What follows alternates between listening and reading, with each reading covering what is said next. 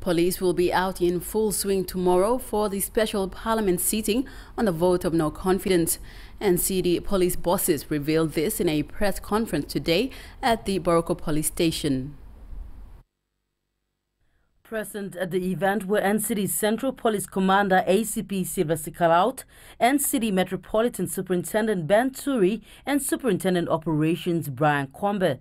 Superintendent Turi revealed there has been a brief on tomorrow's operations, stating that the law enforcers will ensure that normalcy and order are in place during and after the sit-in.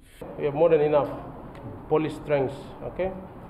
So public stay away from causing any problem, okay? You have 9 months. Let's accept the result of whatever the outcome tomorrow.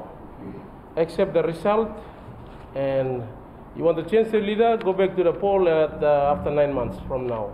In reply to queries if they were anticipating any confrontation or other malevolent actions from the public, the NCD Metropolitan Superintendent revealed that the police will be on full alert and will be prepared to handle any situation.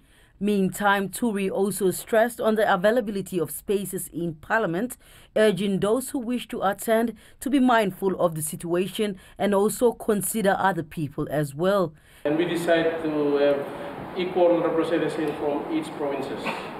Not like last Friday, we have one region going in. And we hope nobody's tried to cause problem, because we have more than enough police officers to handle anything in the city. He added that there will also be roadblocks at the main points of the parliament to fend off unnecessary entries from the public. Imelda Wavik, TV1 News.